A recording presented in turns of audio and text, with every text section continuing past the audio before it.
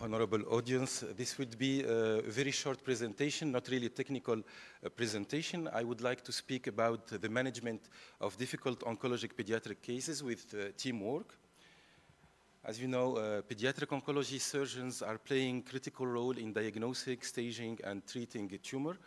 And the aim of the surgical treatment is to have the most possible complete resection with the best follow-up results.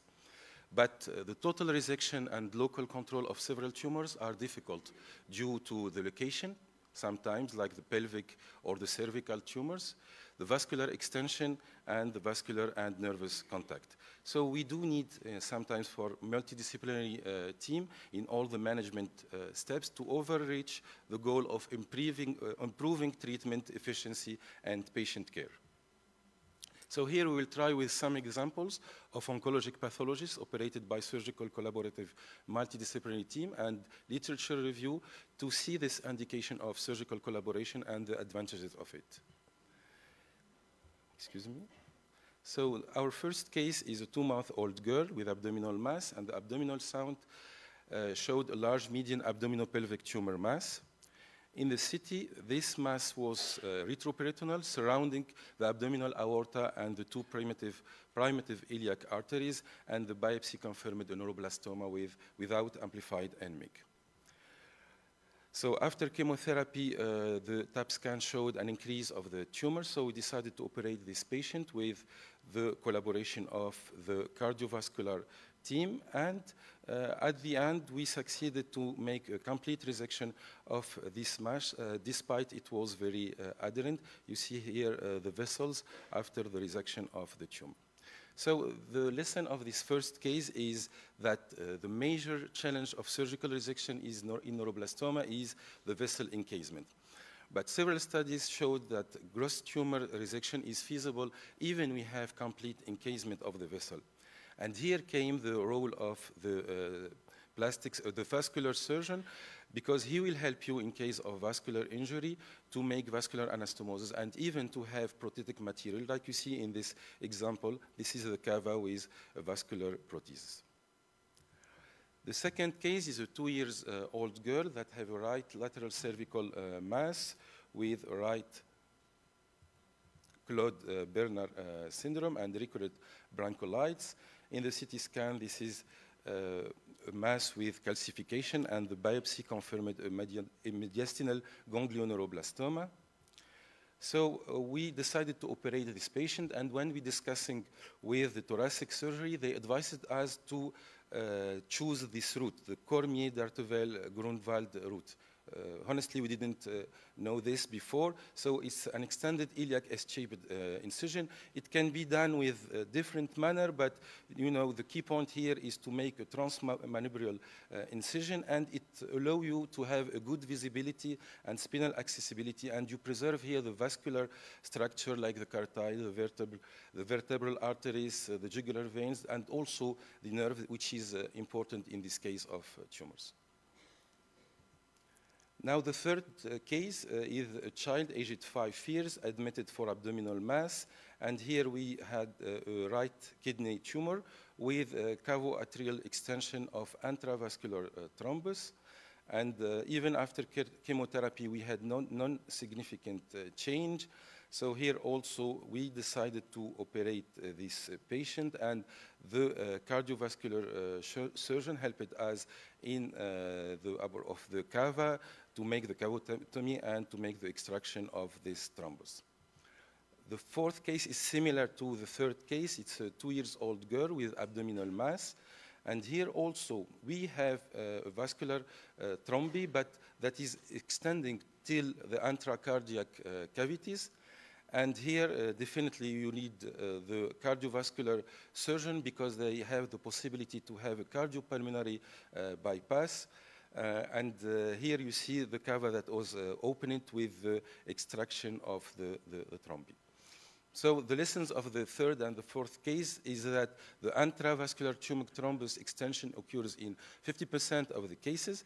And here we will require, it's mandatory to have the cardiovascular with you, especially the possibility of cardiopulmonary bypass and hypothermia. And here you can have a better prognosis with the cardiovascular surgeon. The fifth case is a 10-year-old girl with Ewing sarcoma, no response after chemotherapy, and here we operate the patient with the plastic surgery team. So we did the resection of the tumor involving the fifth, sixth, and seventh ribs and the intercostal spaces, and after, the plastic surgeon helped us with the prosthesis because we have like a huge defect, and also to make a plasty using the dorsal muscle flap. Really, we have better result with the plastic surgeon, and even in the literature, this gives a real stability of the chest and also reduce the risk of infection, and we have also a better prognosis in the long term. So as you can see, there are no limits for collaboration between a pediatric surgeon and other specialties. We can also mention the interventional radiology like the radiofrequency in some hepatic metastasis or the embolization in some hepatic masses or other. Also the radiotherapy for the Curie therapy for prostatic rhabdomyosarcoma that can avoid us mutilant surgery. And also liver transplant team with pretext for hepatoblastoma and the use of skin expanders with the plastic surgeon in some cutaneous tumor. So in conclusion, ladies and gentlemen, collaboration definitely leads to better management with much more encouraging results, especially in the oncologic pathology. And you know, this collaboration will lead to an experience mixage which will give us something that will tend to perfection. And you know, we as pediatric surgeons, we must have a lot of qualities. And perhaps the best quality that a pediatric surgeon can have is humility. And when you will succeed to defeat your ego, surely you will go further. And you will consider the benefits that you will have with this collaboration.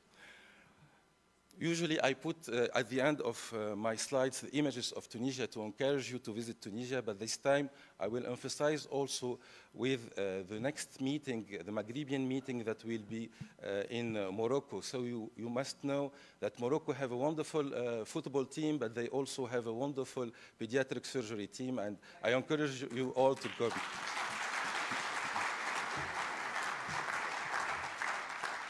Thank you very much for your attention. It's the end. Okay. We have a time. Okay. Just one question, Dr. Amin. Thank you very much for this explicit presentation. We do actually multidisciplinary tumor board meetings weekly back home. And of course, the pediatric oncologist is always there. At times, they overdo the chemo. Now, regarding the neuroblastoma, which a few of your cases were neuroblastoma, they actually ask us to at least remove 85% of the tumor, and and then they will take care of it with the radiotherapy and so on. Do you agree with that? Yes, definitely we agree with this. In neuroblastoma, it is not mandatory to take off all the mass. Exactly. Yes, we should not take a lot of risk, but in some cases with the cardiovascular surgeon, besides you can take more risks, because even you have an injury of the vessel, he will help you. This is very important. Okay. Any question? Okay.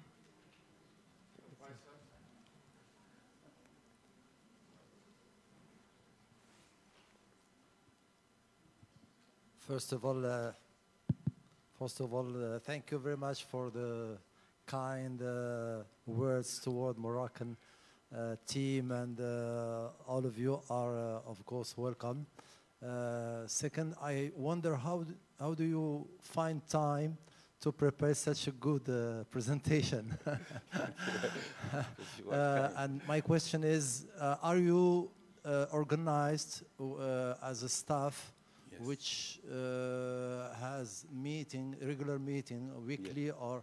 And are all the members in the same university, the same city, or all over Tunisia?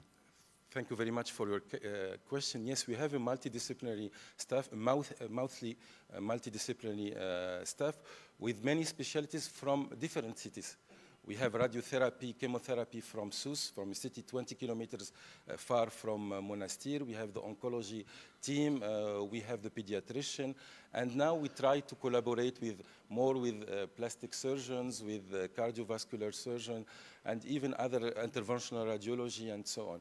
You know, it's a habit that was in our department from, many years. Dr. Nouri perhaps can tell you this. It's from 30 years, I think, that we'll have this meeting. And I think it's very good also to discuss with the other specialties. It's very important. Yeah. Thank you. You're welcome. Right. Dr. Amin, I would like to congratulate you not only for the wonderful presentation and beautiful slides, but for the perfect organization and generous hospitality. You, Dr. Lasad Sahnoun, and all the team in Tunisia actually made a great job bringing all this wonderful audience from all around the world. So it's really a great job that deserves that we recognize it. I thank you so much. And not only for the pediatric surgery teams, but for the football teams in Tunisia and in Morocco. They are as good as the pediatric surgery team. So I thank you so much. Thank you. I think this is my last question. Did you involve it in vascular access management of oncological patient? This is a very good question. Actually, we let the cardiovascular surgeon to make. Actually, we let the cardiovascular surgeon, the vascular surgeon, to make this. But you know, you should talk with the cardiovascular surgeon. It's very important to have a plan before beginning the surgery. Who will do this? When I will intervene? When I will do this? So it's very important to have a plan to discuss with all the protagonists before beginning the surgery. I mean, in the board cath or central line or so. Yeah. No, but for cardiothoracic. We do by ourselves. Yes, okay. By ourselves. Yes. I think this will bring us to the end of a wonderful session. We enjoyed very much the presentations and the discussion by the audience.